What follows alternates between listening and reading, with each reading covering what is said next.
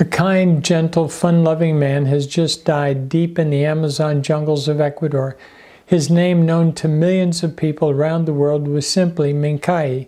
He was one of my dearest friends in the world.